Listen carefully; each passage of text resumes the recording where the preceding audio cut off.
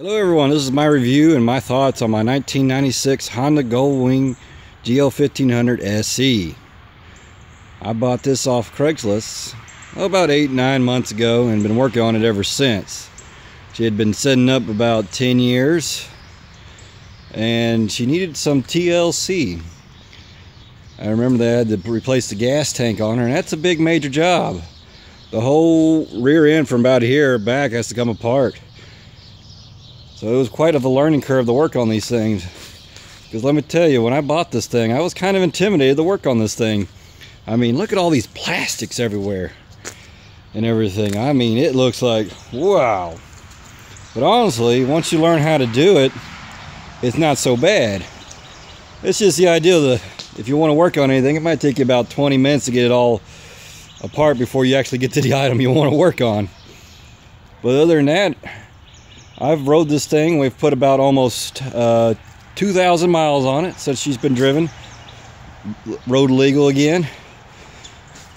Everything. We've already made a trip down to South Texas, down to Yorktown, and from Houston. She had no problem. She did great. She was just right on cloud 9 is what she does. But anyway, I've recently upgraded from my 400 to this. I had an older guy that I knew as a friend. He said that these were one of the best bikes if you want a nice smooth riding machine. And boy was he right. This thing right here is just fantastic. I know you see a lot of old people ride these and you think, oh, this is an old person bike. But let me tell you, man, this is one of the nicest bikes I've ever ridden on. And I've worked in a motorcycle shop for a little time and tried out and rode different bikes for test runs. And you know, don't get me wrong, I do miss that great Harley sound you hear when you have a Harley and you go down there revving, and this thing is just quiet as can be. Here in a minute. But yeah, if you don't really care about your cool factor and just want to have a nice ride with you and your wife and go traveling and go across the states, this is the bike you want to go on. I mean, this one, it fits in my budget.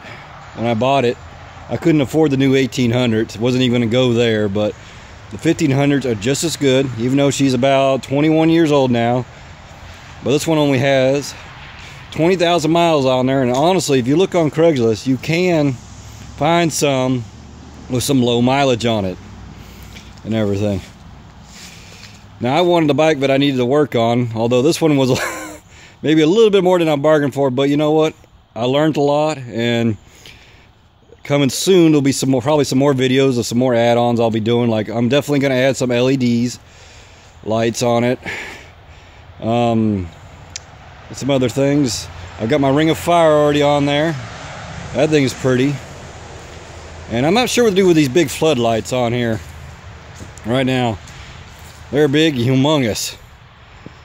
They're about, I think, 55 watts each. Those things are just massively bright, which is good and everything, although if I have them on for longer than about 10-15 minutes, my bike starts to jerk, and I think the alternator just can't handle it. And honestly, I think my alternator's on the verge about going, but as long as I don't run them, it seems to do okay for right now and everything. But yeah, my wife, we love this thing. We ride, I mean, she gets on this thing more than I do. She'll get on the back seat, she's like, let's go, and everything, and that's what makes us happy, is riding it. Now, I'm not gonna lie, it is a little bit heavy to get used to be honest. It's just, wow. Definitely going from a 400 that weighed about maybe 500 pounds to something that goes to weight about 1,000 pounds with just one person. Especially when you get that second person on there. It is, whew, takes a little bit of getting used to. But after about a 3 months of driving it, I'm used to it, and it's not a big deal anymore, to tell you the truth.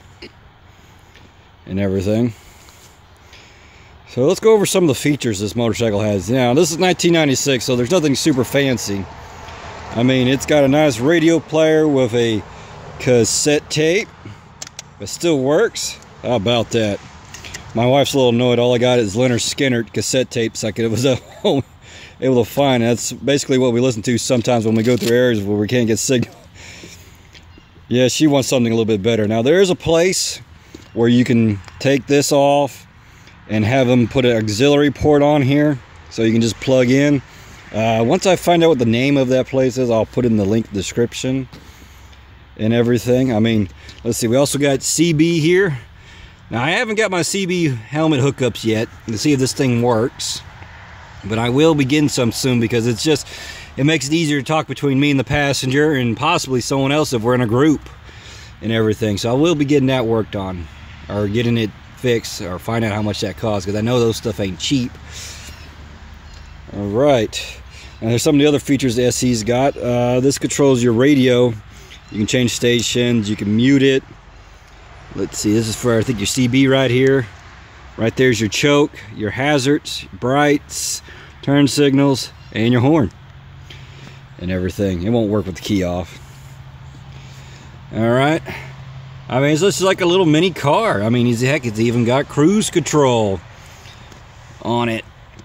I haven't been able to get this. This is the only thing that doesn't work on the bike yet, and I'm going to probably end up replacing this. I've already replaced the vacuum actuator, and that didn't do any good, so I'm going to probably replace this. It's probably been sitting up, you know, outside. Buttons are corroded. They're kind of sticky anyway and everything. Now, this here is an aftermarket piece for switches. You can buy that at a Goldwing Supplies.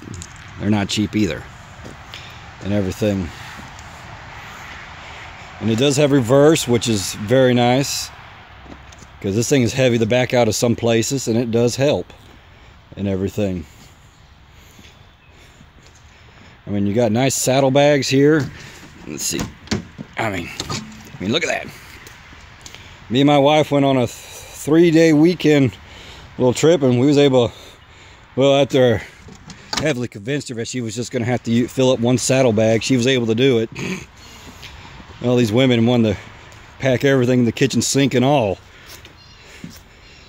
And all that, but no, we was able to go for 3 days and just pack whatever we could in the bike. Now, I do have a trailer hitch. I don't quite have it wired up yet, but I will be getting that wired up, and eventually I'll get a trailer. But for right now, I'm just going to stick with what I got and all that.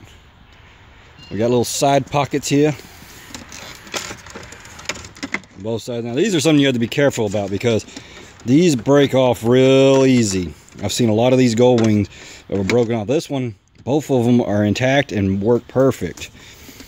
So I was willing to put up with a few repairs because of all the other nice accessories on it that had been in good shape. Now, here we go. We got the air pressure control option, where you can raise and lower your rear shock, check your pressure. Also, if you saw in the saddlebag I just opened, there was a hose in there. You can use that air pump to air up your tires in case of an emergency if you got a low tire. It's a very slow pump, but hey, when you're in the middle of nowhere, it's better than nothing and all that. Anyway, that's my thoughts on my Goldwing here. If you're looking to upgrade to something nice and don't care and don't want to be a Harley guy, then get a Goldwing. Because trust me, those Harley guys, I don't know what it is, but they don't like us Goldwing guys or something. Even though we all ride on 2 wheels. I'm not saying that all of y'all, so don't be hating on me now. I'm not saying all y'all are bad. I'm just saying some of the ones I've met. Oh, you have a Goldwing? Oh, well, you know, and walk away and everything. But honestly, it's a good bike. Love it. And I'm planning on keeping this one for a long time. And anyway. But anyway, I'll be doing some more videos later on how to eventually take this apart and showing you guys how to take plastics off. If you guys do have any questions and need help on taking some of these plastics, or what do you do, just hit me up and I'll try to do my best to answer you and everything. I will post a few more videos later on doing simple stuff and everything when I can and all that. All right, so yeah, if you anything, just hit me up. All right, guys, thanks for listening. Bye.